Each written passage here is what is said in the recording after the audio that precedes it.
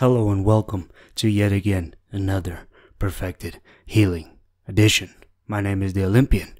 Now, as I've been surfing the webs, going balls deep, I reached the absolute rabbit hole, guys, and I knew there was no turning back, boy. There was none. I had to commit. I had to strap my boots because it was some fine ass shit, man. I came across this lovely lady, Linda Walters, Walrus, whatever her name is. And I gotta tell you, I have never seen anyone who talks without actually saying a word. So today, we're gonna put her to the test. I'm the Olympian, and we go for gold, boy. Hello, YouTube family. Sorry I've been away for a few weeks. No, it's fine, Linda. We understand that you're a busy woman. I mean, you can't even find the time to trim that unbelievable rainforest on your face, man. That is tough love right there. If I had that type of mustache that you have for a brow, shit, I'll be getting all of bitches. Lady, sorry. And also the fact that you have the nerve to shoot in a glorious 360p. I don't know what you're doing, alright? You're using a Motorola flip phone or something. I mean, that is controversial in itself. Now, I understand maybe if it was 4K, we would see some wrinkles. So, yeah, fair play to you. Every day I have been so full of introducing him to who I am. Now, my name is Leanna Walden, and I'm a sexual energy healer. You know, it's funny how God made us, right? When you tell a lie and you spewing that shit and you know for a fact that you're talking out of your ass, I mean, that's a gag reflex. Like, I'm a sexual healer. What are you, Marvin Gaye? You ain't no Marvin Gaye, man. You just a fraud, alright? And you second is that you're full of introducing yourself to him? What? Full of that? You're full of shit, man. Various topics around sexuality, so please check out my videos if you're interested in threesomes or swinging or bisexuality, opening up your relationship with your partner, sexually exploring, and my... Ooh, Granny, stop it, I like it. I mean, I've been looking everywhere for her age, guys. YouTube, nothing. Facebook, nothing, man. She keeps her cards really close to her chest, and to be honest, man, I despise people like that. In the beginning you said you were full of yourself. Full. But I don't see that, man. You have to be really not shying away from your age, alright? You need to put that shit up there and let that shit hang, alright? So we're gonna have to suspect the worst, alright? Let's go for 60. I mean, 60 is, yeah, of course. Yeah, it suits you pretty well. 360p doesn't really help you state your case. But anyway, isn't this awesome, guys? I mean, for a senior citizen, guys, to come out dropping bombs like this, I mean, who doesn't want to go to your grandma and ask for some sexual advice, right? Because times have changed, but how to pleasure a woman, some things never change, boy. And she'll be like, oh, yeah, this was back in 1950, 52 to be exact, and your grandfather was a little bit of a bitch, and I told him his own pussy. Okay, so he came around, and the best times we had in the car, Oh.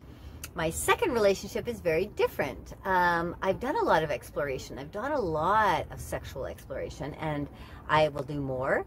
But, when you are starting out in a relationship, you want to create a base. So let me get this straight, right? You need to create a base, right? A foundation. You need to lay that shit. And just to mess it up in the future. That makes absolutely no sense.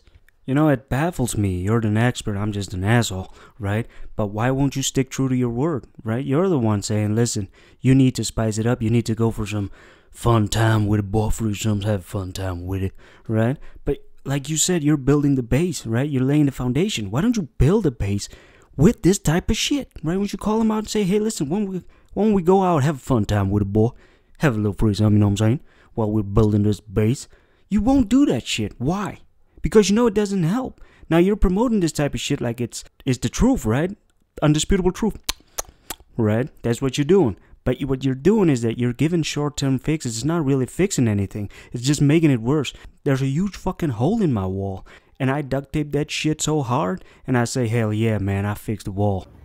I've done a lot of exploration. I've done a lot of sexual exploration. Oh my god, I done a lot, guys. Like, wow, like so many times. Like, wow, I'm surprised that I'm even allowed back in my hometown. I done a lot for this world, guys. What have you been doing? You know, and I'm coming from a lot of experience, coming with a partner who has less experience than I do. No shit, Granny, your body count will be through the roof. You have all the experience. All you need to do is open your legs. I mean, that's not an achievement, right? You probably had the whole hockey team in a halftime break. I mean, right? You would just open your legs and get experience, right? That is tough, man. I mean, one wrinkle on your face represents probably 3 miles. You have 100, so that would equals to 300 miles. Yeah, I mean, it's really impressive, right? I mean, I'm glad you're not my mother. I'm glad you're not my grandmother, man. I had to be. And that's the main reason that you won't find a perfect woman superhero, right? Because women don't understand. They don't understand. With great vagina comes great responsibility. So I just want to build a base with him and have a security there. But on top of it all, my partner is from Brazil. He's from Rio de Janeiro. He's a black man. Damn it, Linda. Stop bragging. Shit, we get it, alright? He has a huge kebab, alright? We get it. Can you please stop bragging the whole video?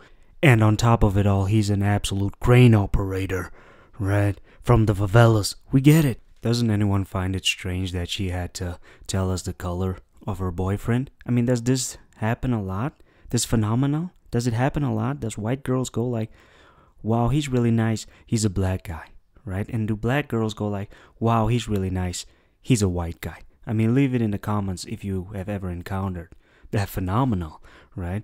But I mean, to a point I can understand, right? Some people lose their minds, man. Some people lose their minds. They can't contain themselves. If a girl comes up and she's like, yeah, my boyfriend, he's really nice, you know, he's sweet and loving. His name is Chan Ho. He's a Chinaman. You know, some people lose their minds. They go like, you know, I did watch a Bruce Lee movie once. And then they go, what they can remember is like, you want water. You put water. You must become water, right? And they think they're so impressive, right? When they meet Chan, they go, Chan, you know, I did watch a Bruce Lee movie once, boy. Let me tell you something, boy. When you put water into a cup, it become the cup. You put water into a teapot, it become the teapot. Chan, be water, my friend. And then Chan is just, you know, shaking his head like, yeah, respect. But he's thinking, look at this son bitch. So he's here with me in Vancouver.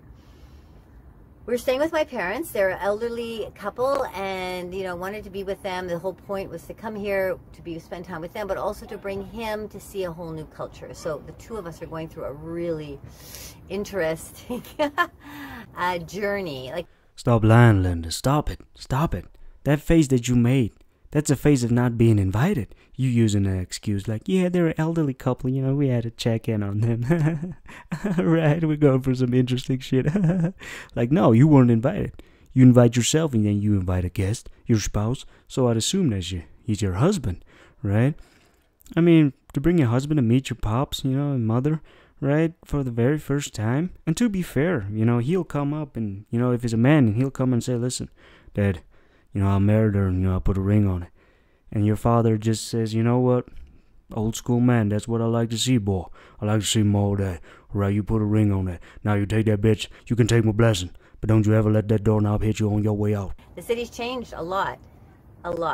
So I am in a new city, but I'm in still the same city of my soul. So it's been a really, really amazing journey. So there you have it, guys. Linda Walrus, sex coach, motivational healer, all of those good stuff. You know, she's done it all in her lifetime, so let's leave no doubt, right? No, I mean, to be fair, you know, Linda, she looks pretty decent, right?